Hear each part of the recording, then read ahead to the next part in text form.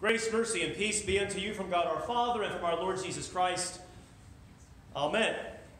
Dear saints, as we gather on this eve of the Nativity of our Lord, and as we hear the Christmas story once again, at least as it's recorded by St. Luke, we typically hear about those circumstances, about the poverty of the couple, the poverty in which Christ our Lord was born. But this year on this Christmas Eve, I would like to think more about Paul's words to Titus that are appointed for this evening that we heard read a moment ago.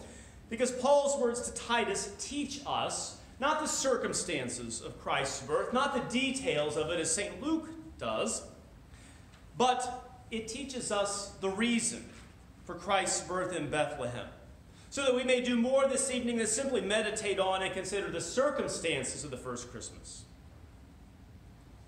St. Paul writes to Titus, "The grace of God that brings salvation has appeared to all men." And tonight, that's precisely what we are celebrating. This glorious appearing of Christ's, or rather God's grace in Christ Jesus, the favor of God the Father, which brings salvation. For God has shown his grace to us in manifold ways. First, in creating us and placing us as the crown of his creation, living in the midst of this beautiful world. God's grace is also shown to us in the way in which he daily provides for all of our needs.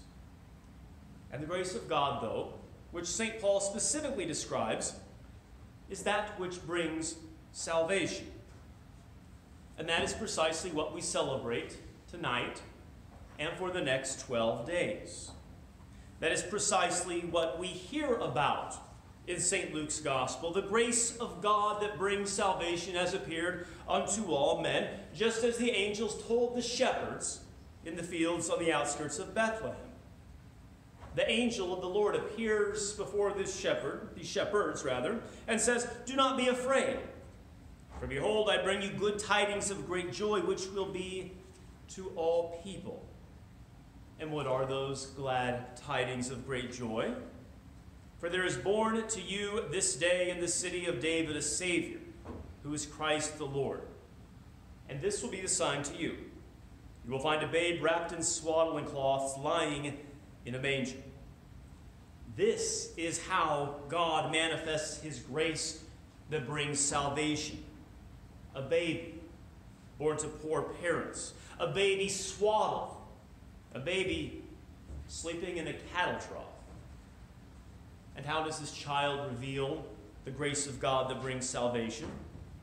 He shows God's grace by being to all people, as the angel says. Not just some people, not just certain people, not just a small segment or portion of the population of the world, but to all people. All men, all women, all children. Just as St. John writes, that God so loved the world that he gave his only begotten Son, that whoever believes in him shall not perish, but have everlasting life. God's love and grace is for all mankind, so that if you ever find yourself wondering, well, are these glad tidings really for me? Then you should ask yourself, do I live in the world? And of course, the answer is yes. For the glad tidings of great joy are for all people. So these glad tidings are for you, even as they are for me. And the apostles of Christ echo this message as well. St. Paul says to the Corinthians, he died for all. St. John tells us in his first epistle that he himself is the propitiation for our sins. And not only for our sins, but for the sins of the whole world. God places no limitation on this grace that he gives for the salvation of mankind, but desires that all men be saved and come to a knowledge of the truth. And so, there is no one exempt from these glad tidings. And the glad tidings of great joy are this: not just that any child is born, but that this child who is born as Savior. That's what the child's name means, after all. He'll be named on the 8th day of Christmas, on the day of the circumcision. On that day, then, his parents will give him the name that the angel told them both to give to him. The angel specifically told Joseph in a dream in Matthew 1:21, "You shall call his name Jesus because he will save his people from their sins." And how does he do this? He saves his people from their sins by dying for those sins, making satisfaction for the sins of the entire world, for every depraved thought, for every wicked word spoken, and for every deed that violates the pure standard of God's law, whether it is an external thing or something in the heart and mind. This child, as a man, will pay for each and every one of our sins, so that all who repent of their sins, so that all who trust his atoning death, have that perfect forgiveness which he earns. And not only do they have this perfect forgiveness for every sin, but they possess Christ's perfect righteousness as well. For this child will live under God's law and will do so perfectly, righteously.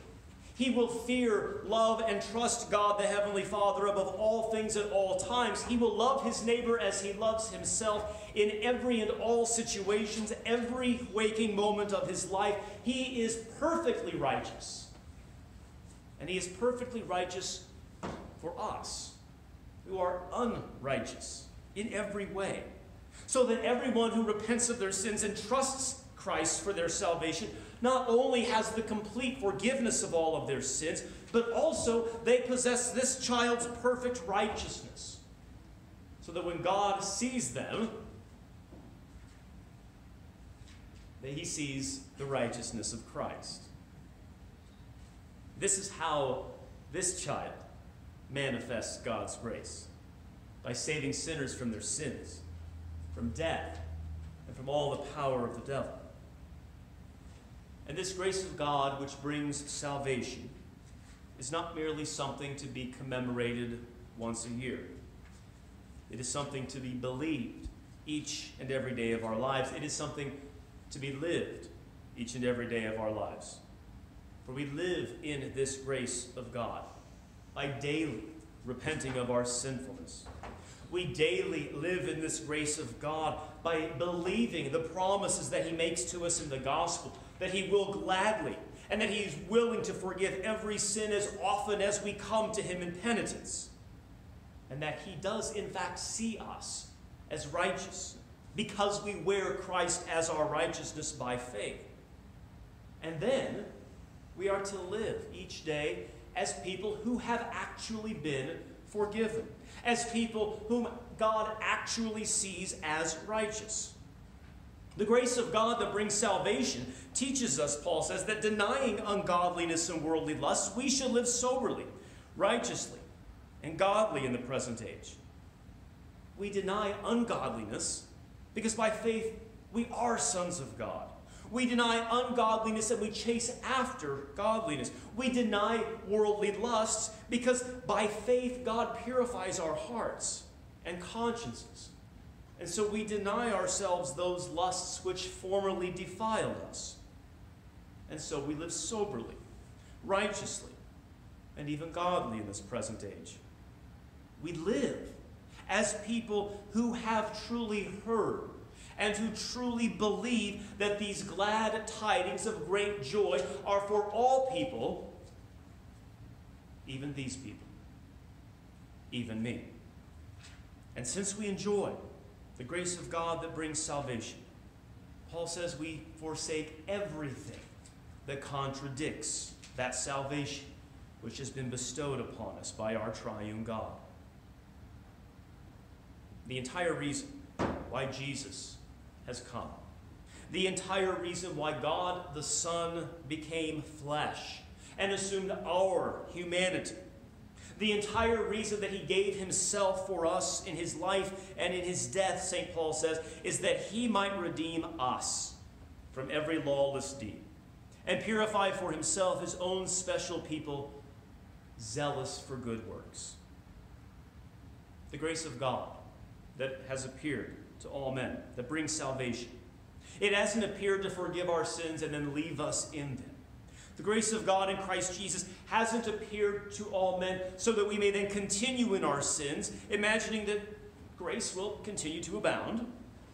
For to believe the free and the complete forgiveness of sins and yet remain in sins would be to cast out the very faith that looks to Christ for the forgiveness of sins. To receive Christ's righteousness, only to continue in our sins and continue to enjoy them, would be to make a mockery of Christ's righteousness and his suffering and death for our sins. No, Christ has come to save us from our sins and to purify us, to collect us into his own special people, the church, the body of believers. For we are Christ's special people because he makes us sons and daughters of his by faith in his only begotten Son. He gives us his righteousness and his Holy Spirit then, so that we may be zealous for good works, as the apostle says. Zealous in good works toward God, like faith and prayer and praise and learning his word. And zealous for good works towards our neighbor, loving them as we love ourselves, serving them as they need. And we can only do these works because Christ has redeemed us from every lawless deed and has purified us from all unrighteousness. The grace of God that brings salvation has appeared to all men. It appeared when Christ was born. It was announced by angels, seen by shepherds, and treasured by his mother Mary. And God's grace continues to appear to men for their salvation as often as we hear of Christ. Not just his birth in the flesh, but as often as we hear of any part of his life, since his entire life was for us and our salvation. The grace of God that brings salvation appears to us so that we no longer live in our sins, so that we are no longer estranged from the true God, but so that all who believe this salvation for themselves belong to him as his own special people, who are zealous to continue to abide in God's word and work. Tonight, and for the next 12 days, we rejoice in this sign given to the shepherds by the angel, a babe wrapped in swaddling cloths, lying in a manger. It was a sign unto them, where they might find the Savior in the midst of a bustling Bethlehem.